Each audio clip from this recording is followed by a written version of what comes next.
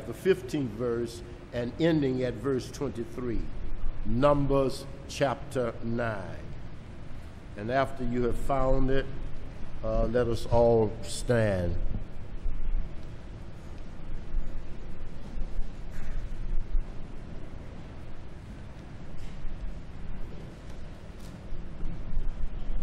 And since most of you use the King James, mine is the NIV and the Message, so that I won't throw you off. I'm just going to be, well, myself along with others. Let's read from this. Numbers chapter 9, beginning at the 15th verse. Let us read it together. On the day the tabernacle, the tent of the testimony, was set up, the cloud covered it. From evening till morning, the cloud above the tabernacle looked like fire. That is how it continued to be. The cloud covered it, and at night it looked like fire. Whenever the cloud lifted from above the tent, the Israelites set out. Whenever the cloud settled, the Israelites encamped. At the Lord's command, the Israelites set out, and at his command, they encamped. As long as the cloud stayed over the tabernacle, they remained in camp. When the cloud remained over the tabernacle a long time, the Israelites obeyed the Lord's order and did not set out. Sometimes the cloud was over the tabernacle only a few days. At the Lord's command, they would encamp, and then at his command, they would set out. Sometimes the cloud stayed only from evening till morning, and when it lifted in the morning, they set out.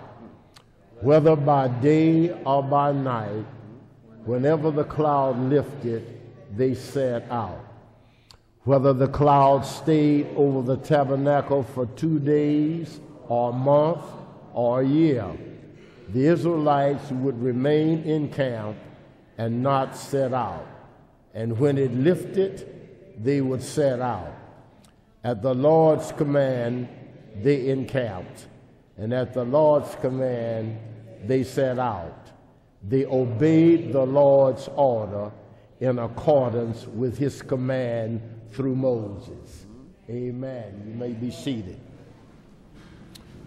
A strong faith for a brutal wilderness.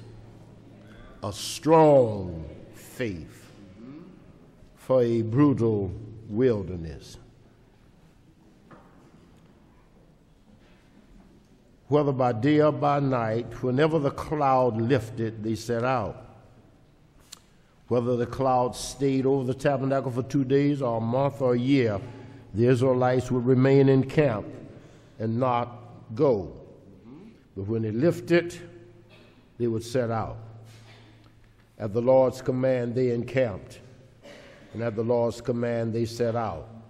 They obeyed the Lord's order in accordance with his command through Moses. The wilderness demands a strong faith. The scripture that we just read together gives somewhat of a sketchy outline of the Israelites' journey through the wilderness.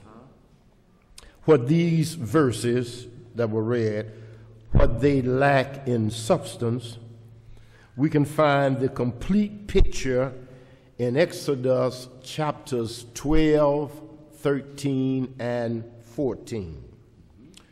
But in order that we understand what these scriptures, what they're talking about, and to put them in context, let me give some background to this narrative. The Israelites, they have been in slavery in Egypt for 430 years, we're told. which means that breaks down to what? 4 centuries and 3 decades. And having been in slavery that long, their spirits had been broken by slavery.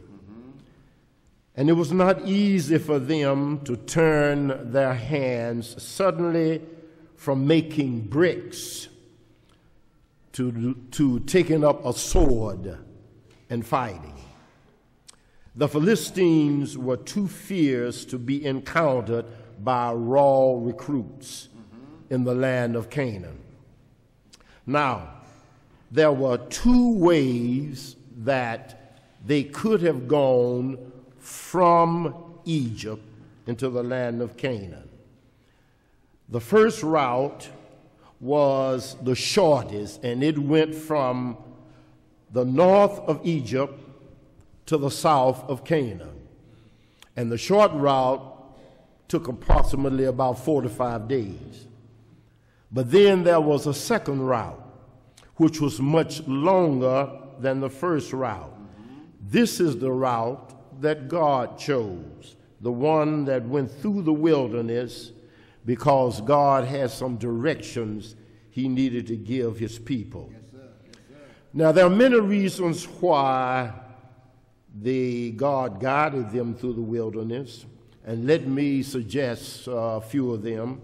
First of all, the reason why God guided them the long way through the wilderness is because the Egyptians were to be drowned in the Red Sea.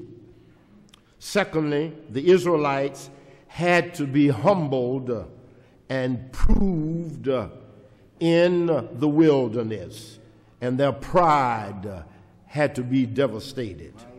And you'll find that in Deuteronomy chapter 8, verse 2. And then thirdly, matters had to be settled between God and his people. Fourthly, God had to give his laws. He had to give ordinances and institute them, such as the Passover. His covenants had to be sealed.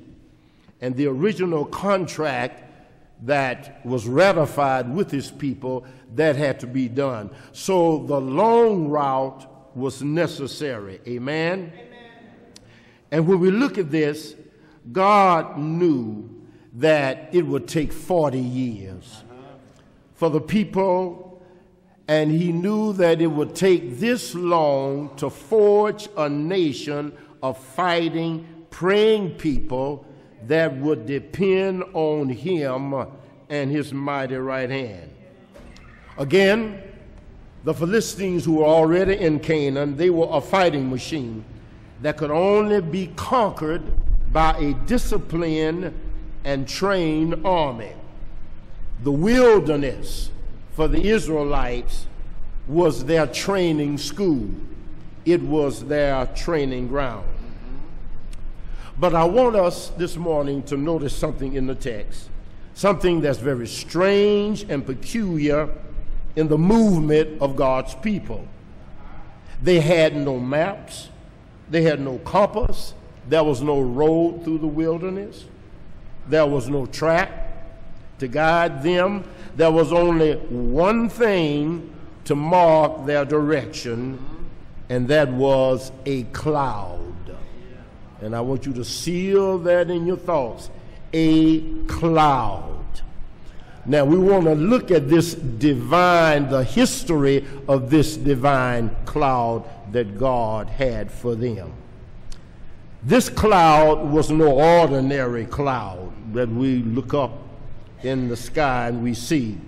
And the reason why we know it was not an ordinary cloud, because it's evidenced by the fact that it suddenly appeared at the completion when the tabernacle had been finished and was set up. Then the cloud came down, covered the tabernacle, and went on the inside and filled the tabernacle. And also, not only that, but at night, the cloud had an appearance of fire. Cloud by day, fire by night.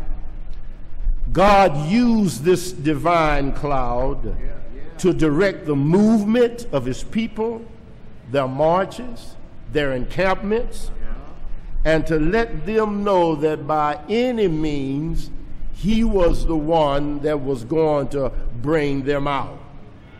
And we find that in verses 17 and 18 of our text. Now, there are many lessons that we can learn in this drama. And these lessons are important for the growth of my faith and your faith, and understanding the ways of God's leading in all of our lives. First of all, the cloud symbolized God's presence with his people. The cloud was a sign of God's presence with his people. In Hebrews chapter 10, verse 35, it says, God makes the statement, he says that I will never leave you, neither will I forsake you. Now notice this, the very nature of God and his character validate the fact that God is true to his word. God cannot break his word. Can I repeat that again? God, just like God can't lie, he cannot break his word. Why? Because God and his word are one. You remember in the book of Genesis chapter 1, remember every time God would speak, something would happen. He spoke, this would appear. He spoke, that would appear.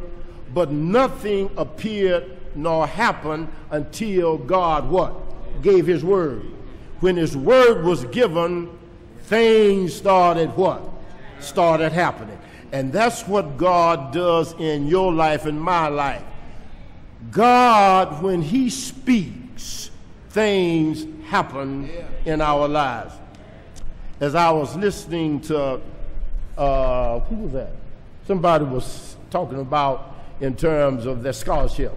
Nikitra, that's right. And she was talking about that she was applying for all these jobs. She had all of those applications. Nobody called her back, asked her for coming. Well, you know what? God didn't want her to get a job because he had already worked it out for the scholarship. When God speaks, and I don't care how high government is, I don't care how powerful men are, when God speaks, he can bring the loftiest kings down. He can destroy nations. He can uproot them like he told Jeremiah, I'm calling you to be a prophet. And I'm calling you to tear down, to uproot, then to build in terms of my word. Lesson number 2, the cloud went before them to show the way. When they came out of Egypt, and as a cloud was guiding them to the Red Sea, the narrator tells us that when they got to the Red Sea, the cloud was in front of them. When they got to the Red Sea, and the Red Sea, they didn't know how they were going to get across on the other side. And to show you how, and while you were saying this, how awesome God is, he took the cloud, and instead of being in front, he brought the cloud behind them. And when he brought it behind them, we are told that on the side where the Israelites were, it was light. On the other side, where the Egyptians were, it was darkness. So it looked like the cloud had what, a type of two-layer type of thing, light on one side and darkness on the other side. In Isaiah chapter 30, verse 21, it says, this is the way, walk in it. In John 14:6, Jesus said, I am the way, what? The truth and the life. And then in Psalm 37:5, it says, commit your way to the Lord.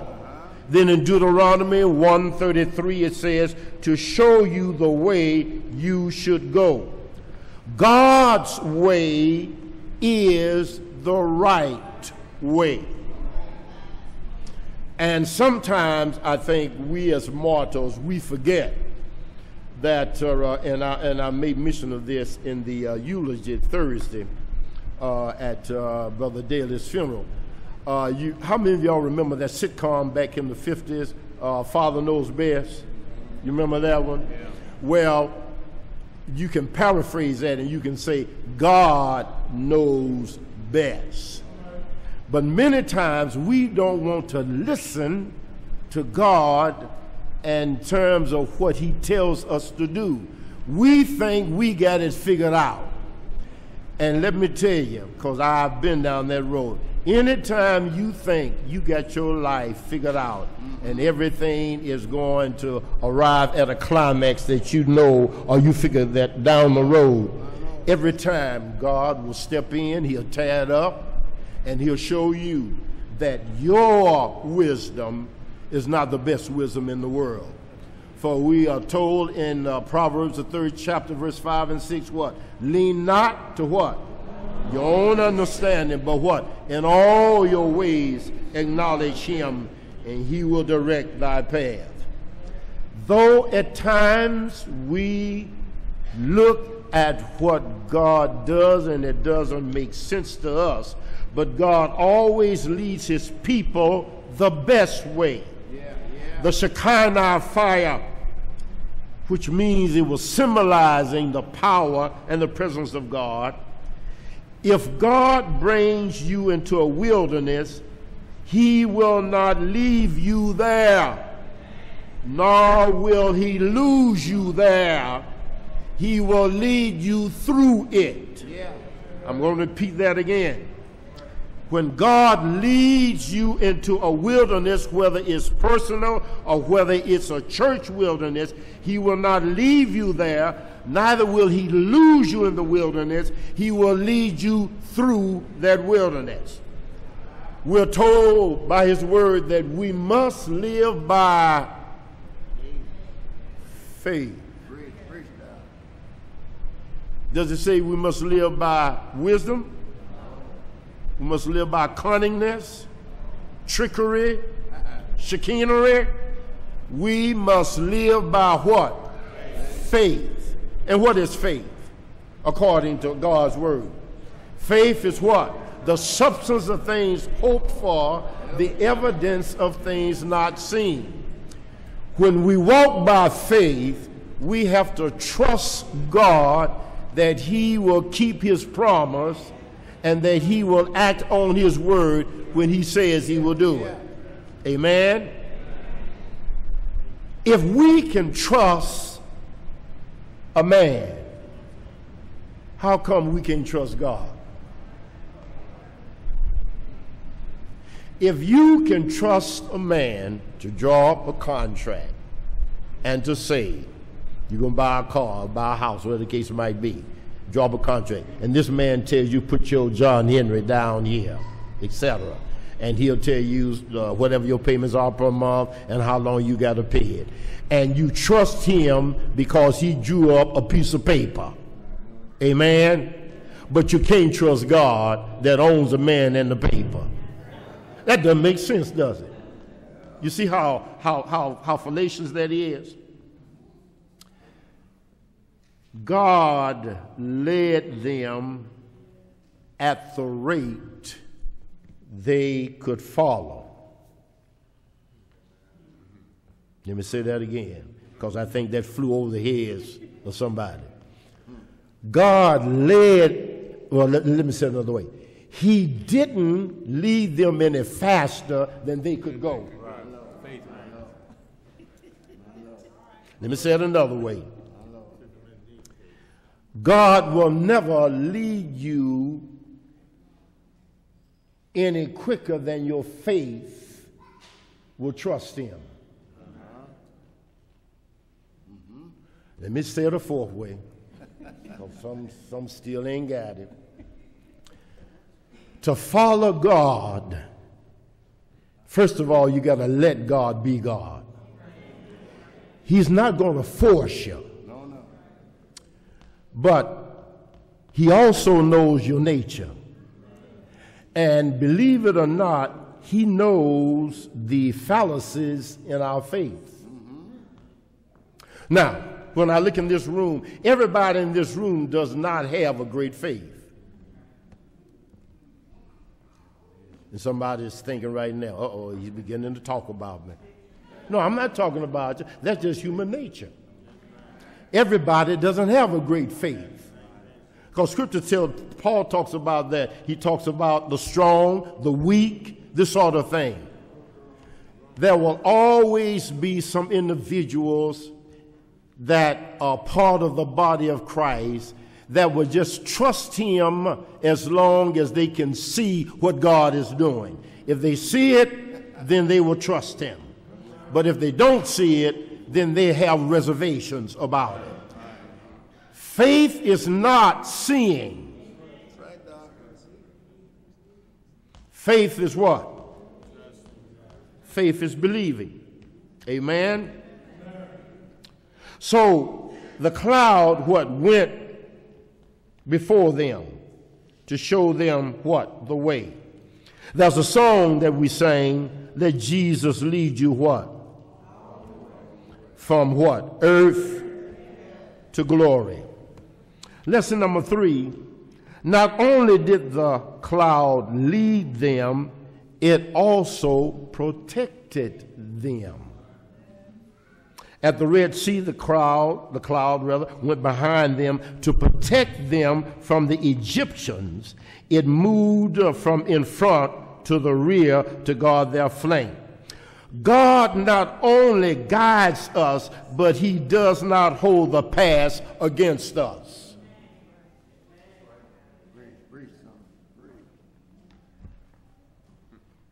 Maybe I should say that again. Didn't get too many amens on that one. God not only guides you and me, but he does not convict us. He does not condemn us. He does not judge us according to our past. Let me say it like this. Everybody in this room has a past history. Nobody here was born like an embryo and just popped into being full grown. You started from something. Amen? And let me say something else. Everybody here didn't start out being born again.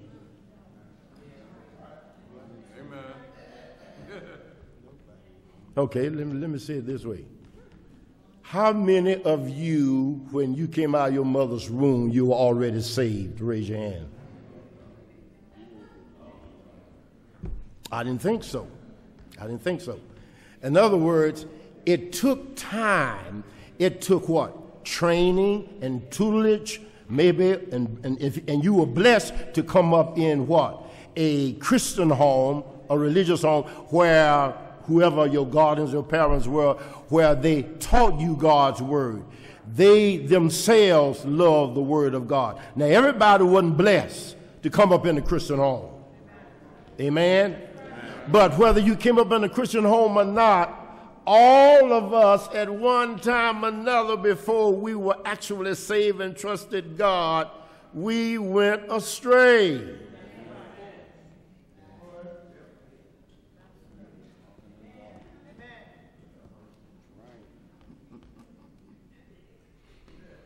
I'm looking at some folk and they act as though, no, I ain't never going astray. I've been holy ever since I've been in this world. Well, hey, keep on fooling yourself.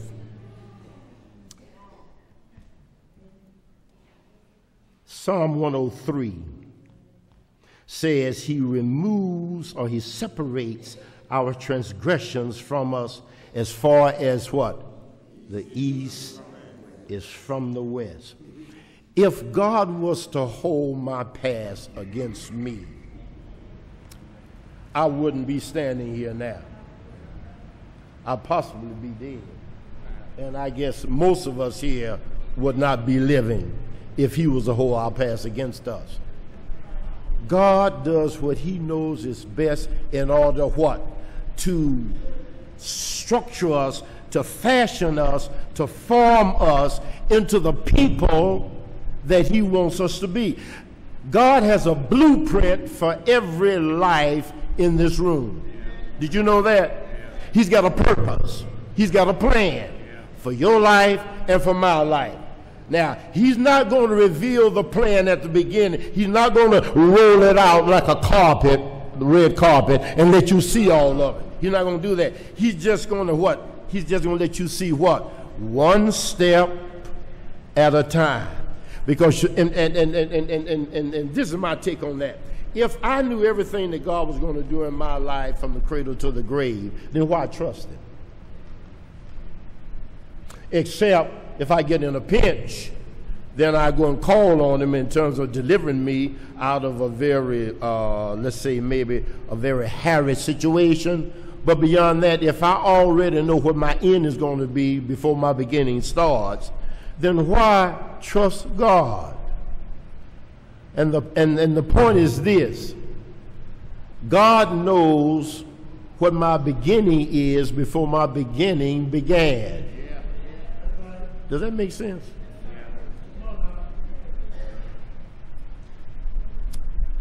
Egypt in our text represents the world. Egypt represents slavery. And any time one is in the world and you love the allurements of the world, then you are in bondage and slavery to the gods of the world.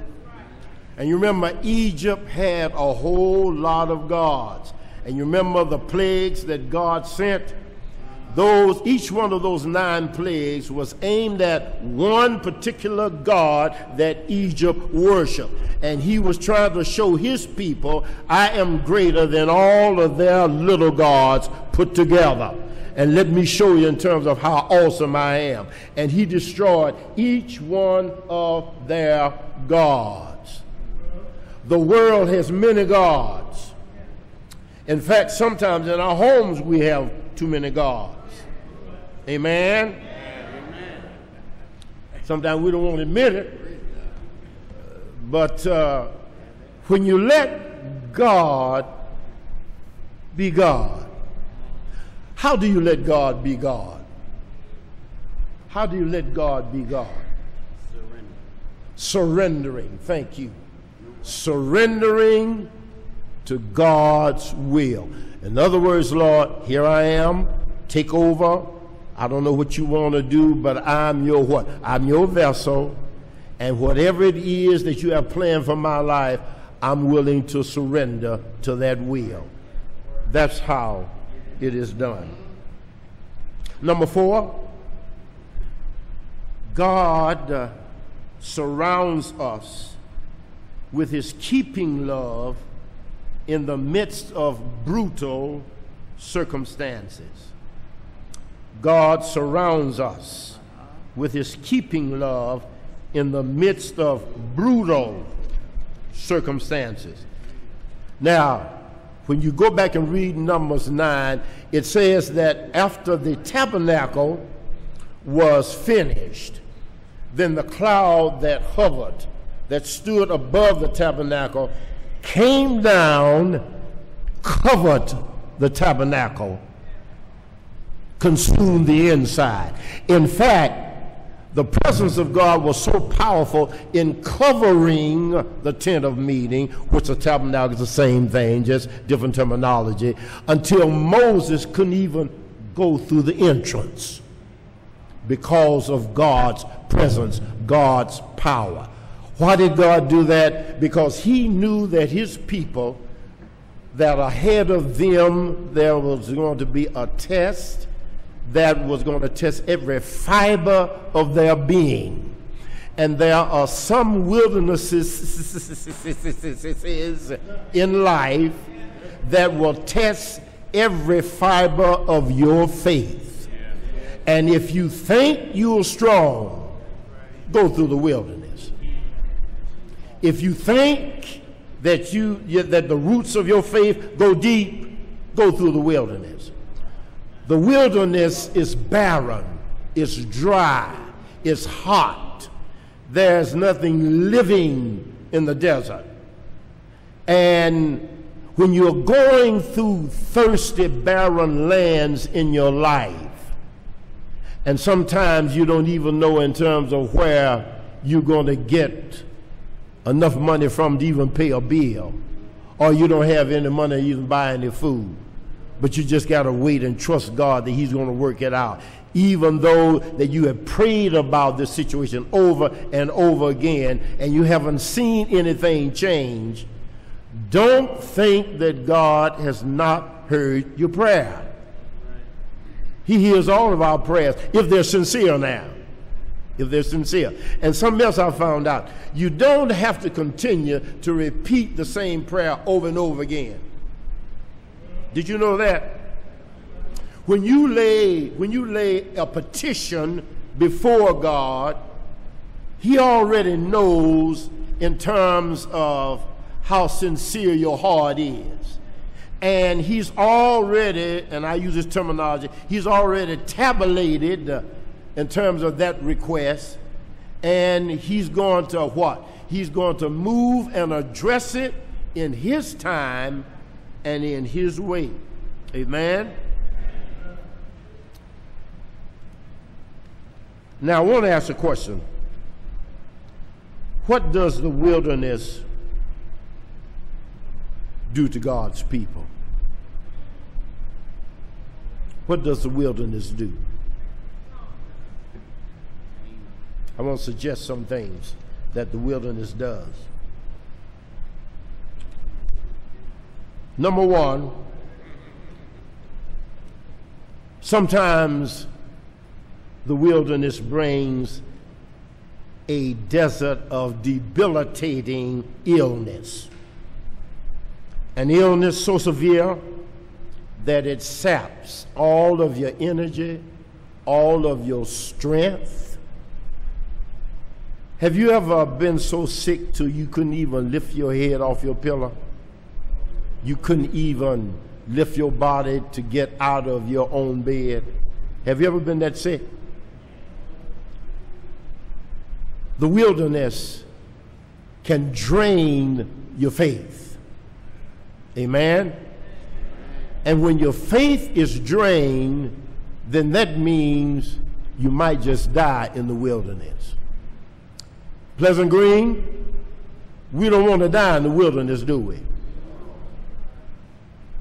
Do we want to die in the wilderness? No. All right then, stop.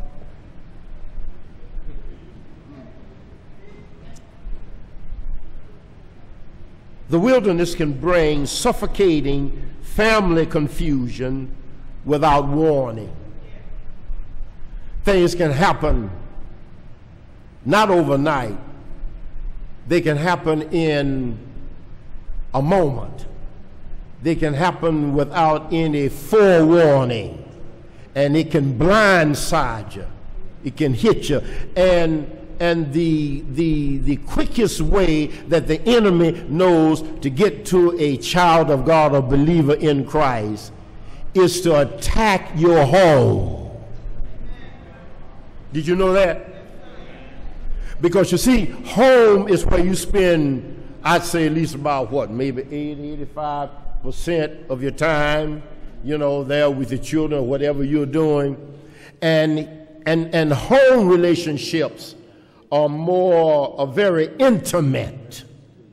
They are very genuine.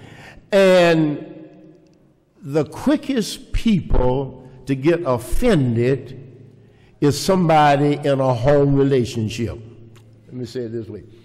A husband and wife can get offended with one another over trivial things.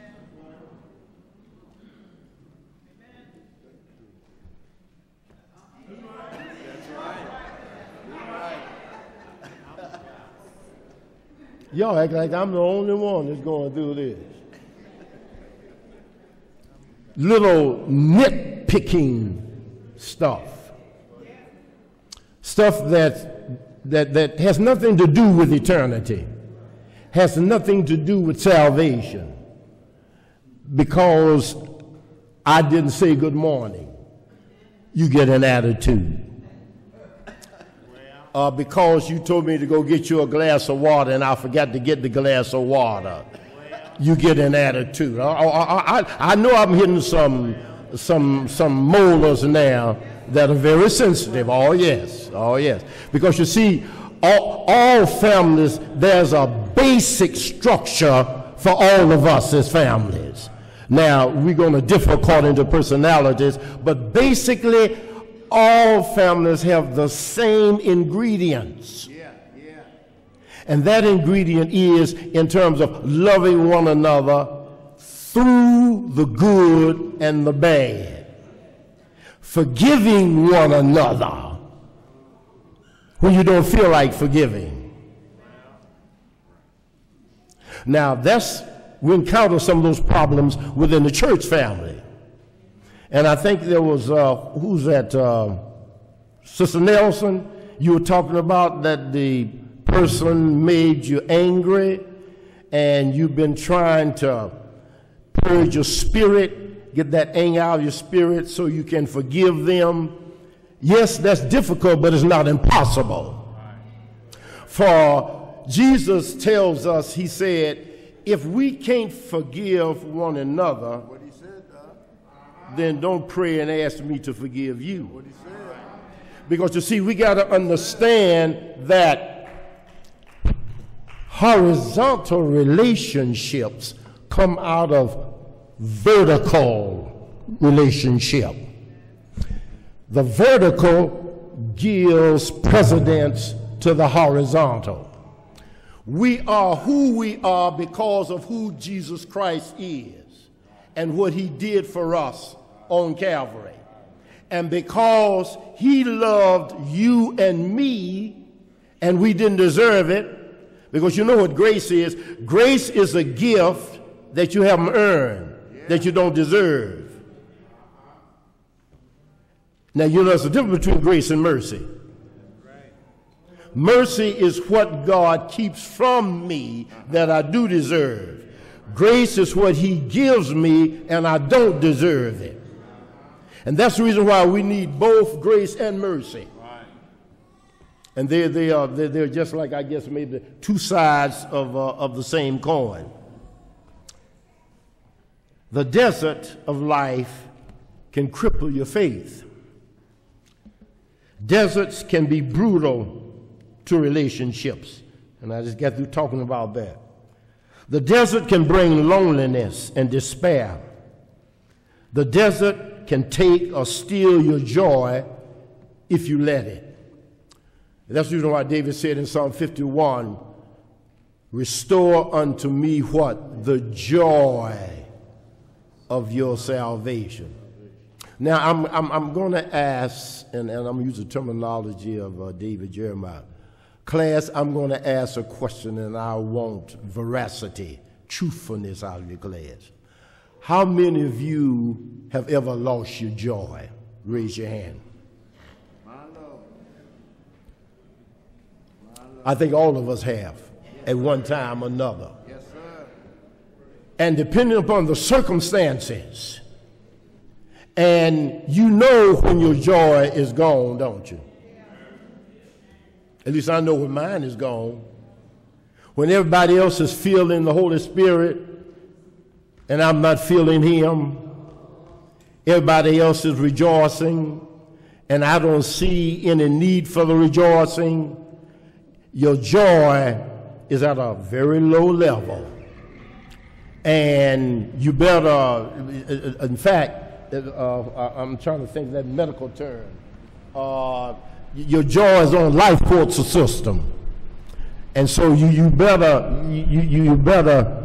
pray and ask God through his Holy Spirit, like David said, restore my joy. Give me back the thrill and the hope that I once had before. And when you have it, when he gives it, you know it. Because it's just like drinking a glass of cold water on a hot day when the temperature is about 98 or 100 degrees. And that cold water tastes like honey from heaven, don't it? The desert will make you reevaluate your commitment to Christ. It will make you examine. Why am I serving him? Why am I worshiping him? Why am I here today? And am I here because I came to see other folk? Or it was a business appointment? Or because it's tradition? Or it's a habit? Why am I here? You have to reevaluate and examine your commitment to Christ individually. If you allow it, the desert will also choke your witness. And you'll end up not wanting to share Christ with nobody. In fact, you won't even care in terms of whether somebody else knows about Jesus. You become isolated and alone by yourself. The desert is not a friend to God's child. No. The desert is brutal, it's cruel, it's harsh. And the journey is not a pleasant journey. For the Israelites, you remember, they were encountering all kinds of disasters and tragedies as they were going through the wilderness. You remember, they didn't have enough water. They didn't have anything to eat. They didn't have any meat. It was always something that they were what? That they were devoid of. But every time God what? Supplied each one of those needs. God has been supplying our needs, but there are sometimes what God supplies, we don't want it. We want something else. Or he doesn't supply enough of what I want. So in either case, we get greedy. And we call ourselves dictating to God in terms of what we want him to do. But I'm glad that God does not succumb to our pettiness. He does not allow himself to be dictated to. For he's the master. And we are what? His children. We need him. He doesn't need us. Because if you remember, before he created the world, before he spoke and everything came into being, he was God all alone by himself. Remember that? He wants us to work with him, cooperate with him, but God's not going to beg us. He wants us to do as the children of Israel were requested to do.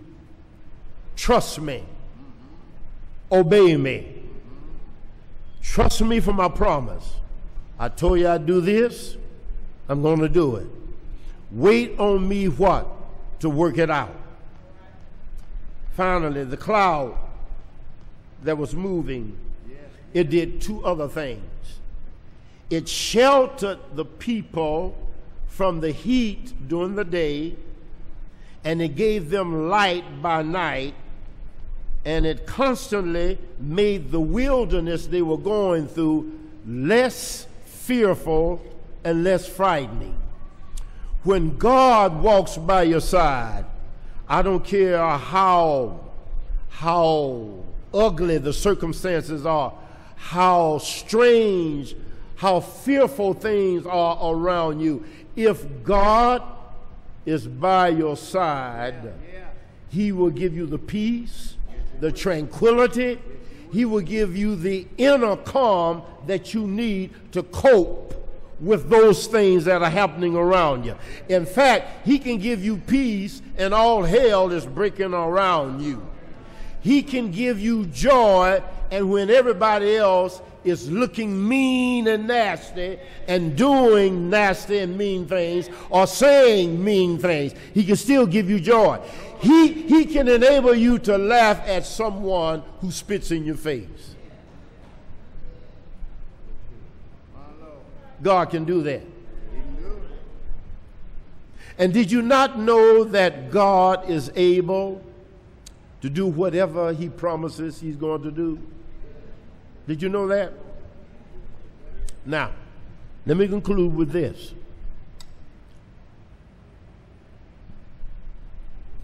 We know that as a church, we are going through a wilderness stretch. Amen? And everything ain't working out the way we want it. Amen? But we said we're trusting God. Is that what we said? Now, if we trust him, we got to what? Lean on his promise. And we got to let God work it out his way. He knows what we need. He knows the anxiety and the anxiousness of our spirits. You don't have to tell him that. He's fully aware of it. In fact, he knew that was going to happen before it happened in each of us. He's aware of that. He knows that. But he also says, I'll what? I'll never leave you, neither will I forsake you. Now, you believe it or you don't believe it. It's just that simple. There ain't no in between in terms of faith. I believe it sometime, I don't believe the other times, or if I can see it, if I can feel it. And then that's something else. These feelings got to go in the trash can. You cannot follow God by feeling. God ain't no Dr. Feel Good. He's an awesome God. And he has all power. And he can do exactly what he says. And at the moment when you don't think God is getting ready to reveal himself through symbolically his cloud, that's when God will show you that he's able to do exactly what he promised. And it will suddenly, you remember that song where it says that I think it talks about in terms of ye saints, ye fearful saints, take courage, fresh anew, for the clouds that ye so much dread will break with blessings upon your head. Judge not the Lord by your feeble sense, but trust him for his grace. For behind a frowning providence, he has what? A smiling face. You believe it or you don't. No in between. God doesn't allow fence travelers. You either in the camp or you're outside of the camp. You either follow the cloud or else you charter your own course. But let me tell you, if you try to charter your own course, oh, you got some sleepless nights and you got a lot of pain ahead of you. Now, somebody might say, well, I got pain if I follow God. We live in a fallen world. I understand that. But even with God and the pain, he is able to what? To help you to bear that. For he says in 2 Corinthians, the first chapter, he said he will not put more on you than you're able to bear. But he will with what? The temptation, make a way to escape what? That you might be able to what? To bear up under it. God knows in terms of how much pressure to put on each of us in our lives. He knows in terms of how long we can take stress and strain. And just at that moment when you think you can't take any more, what does he do? He brings an oasis, sweet oasis, and he lets you rest, and he refreshes your soul. And then he says, okay, get up. We got some more traveling to do. This journey doesn't end here. Understand what I'm saying? This journey of ours doesn't end until he says, well done. And all of us should be what? Fighting for the prize. For Paul says, I have what? I have run a good race. I have fought a good fight. And now it's time for me what? To be extracted from this earth. And there's a crown, what? Waiting for me. But then he said, not only for me, you know, I'm not selfish, I'm not the only one that he's going to crown, but for all what? Who love his appearance. Do you love the Lord? You ain't joshing me now. You ain't just saying that, are you? Do you really love him? If you do, you will obey him. If you really love him, you will trust him. If you really love him, you will let him work out his purpose and plan in your life. Calvary was a symbol of God's grace. It wasn't a cloud, but it was a man who died on a cross, gave his life. And the people that he gave his life for didn't ask him to die, didn't pay him to die, didn't beg him to die. But he did it because he loved them. Greater love hath what? No man than this, that a man laid down his life. Jesus laid down his life for you and me. Now the question is, are you going to live for him? He's already paid the price. He's gone through his wilderness. He went through his wilderness on the cross when he cried out and said, Father, why hast thou forsaken me? He's already gone through his wilderness. But he says that if you have me as your companion and as your guide, he said, I can carry you through your wilderness. And I can let you know that you will what? Come out on the other side. Somebody here this morning does not know Jesus Christ as a personal Savior. Knowing him is richer than a honeycomb. Knowing Jesus is greater than having $1 million. Because see, that $1 million, you can't carry that with you to the grave. And when you leave it here, somebody else is going to blow it quicker than you could amass it. But Jesus will go with you all the way from earth to glory.